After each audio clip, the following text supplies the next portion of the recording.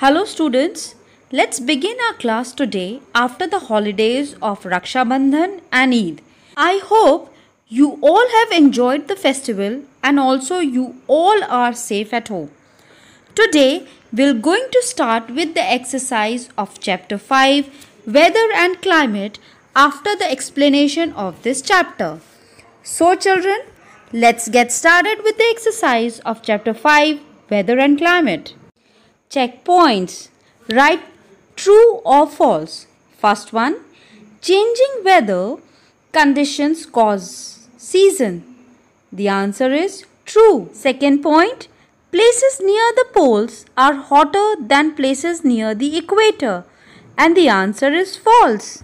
Third point, the temperature of a place decreases as the altitude increases. And the answer is true. Fourth point, winds blowing from cold regions make a place hotter, and the answer is false. Children, you can check your answers from here of checkpoints. Read and answer. A. Tick the correct answers. First one, the conditions of the atmosphere at a given place and time is called, and the options are A. Season, B. Climate, C. Altitude, D. Weather, and the answer is A. Seasons. Second point, the sun's rays fall directly on the areas near the, and the options are A. North Pole, B. Equator, C. South Pole, D. Antarctic Circle, and the answer is B. Equator.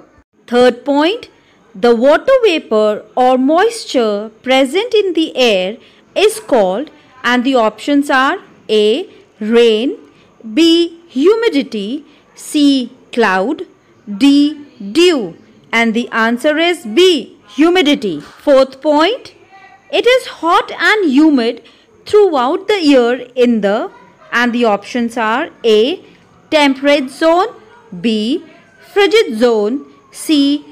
Torrid zone, D. Mountains, and the answer is C. Torrid zone. Children, you can check your answers from here of tick the correct answers. B. Fill in the blanks. First one, the dash of a place does not change over a long period of time, and the answer is climate. Second point, the world is divided into dash major climate regions, and the answer is 7. Third point, the rays of the sun become dash as one moves away from the equator, and the answer is slanting. Fourth point, places near the coast have a dash climate, and the answer is moderate climate. Fifth point, the dash zones remain cold all the year round, and the answer is frigid zone. Children, you can check your answers from here of fill in the blanks. C. Answer these questions. Question 1. Why do places near the equator receive more heat than those near the poles? Question 2. Write the difference between A. Weather and climate, B. Moderate climate and extreme climate. Question number 3. Why does Chennai have a moderate climate? Question number 4. How do winds influence the climate of a place? Question number 5. Describe the climate conditions of each heat zone. Now the answers are as follows. Question 1. Why do places near the equator receive more heat than those near the poles? Answer. The vertical rays of the sun fall on the surface of the earth near the equator, spread over a small area. The rays become slanting at the poles, which is away from the equator. Thus, the places near the equator receive more heat than those which are away from the equator. Question number 2. Write the difference between A. Weather and climate. And the answer is weather. First point, it changes every day. Second, it gives rise to season. Third, it is for short period of time. Climate, it does not change every day. It influences what we eat, where, even the types of houses we live in. Third, it is for long period of time. B. The difference between the moderate and extreme climate. Moderate climate. It is neither very hot in summer nor very cold in winter. Second point, it is generally found in coastal areas. Extreme climate. First point, it is very hot in summers and very cold in winters. It is generally found in inland areas. Question number 3. Why does the Chennai have a moderate climate? Answer. Chennai have a moderate climate throughout the year as it is near the coastal area. It is neither too hot nor too cold here. This is due to the effect of sea breeze, which blows from sea to land, making the land cooler.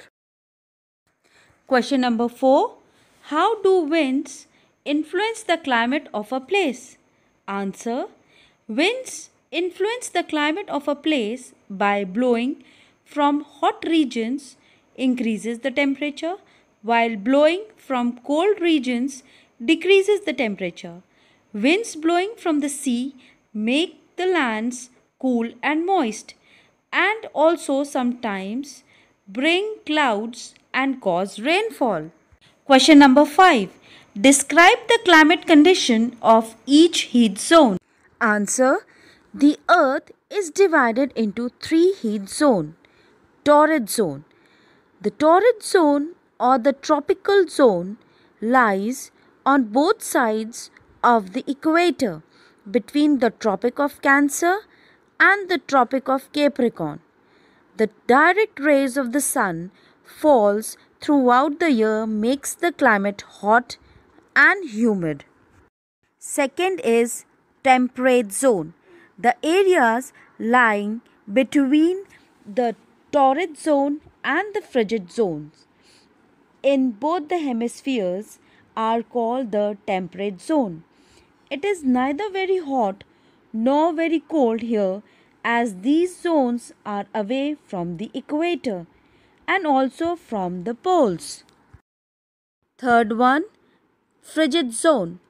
The areas lying between the Arctic Circle and the North Pole in the northern hemisphere and between the Antarctic Circle and the South Pole in the southern hemisphere are the frigid zones. These zones receive slanting rays of the sun. It remains cold throughout the year. Here we ends up with the exercise part of this chapter. See you in the next class.